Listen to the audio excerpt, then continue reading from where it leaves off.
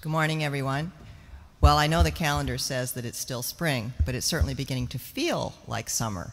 So we have a great way for you to begin the summer season. Come join the Deacons at our annual fundraiser, our Strawberry Festival. This is the one fundraiser that the Deacons do every year. The suggested donation is $5, but I encourage you, if you feel so moved, to give us more money. It helps support all of the Deacons' work with our shut-ins, with our Thanksgiving baskets, with our Easter baskets. It's really an important fundraiser for us. So please come join us. I had a taste of the strawberries yesterday, and they're ripe and yummy. So we'll see you after church.